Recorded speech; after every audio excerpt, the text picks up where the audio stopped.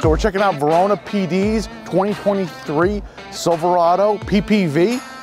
We've got sound off signal, blueprint electrical system, N-Force interior light bar, M-Powers in the grille, M-Powers on our intersection bracket,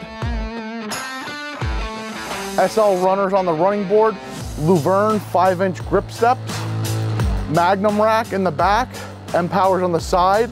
We have our 6-inch oval replacement plugs with dual M-Power HDs, giving them DOT functions, plus warning light functions and scene. Underneath the tailgate, we have M-Powers doing multiple functions such as arrow, reverse, scene.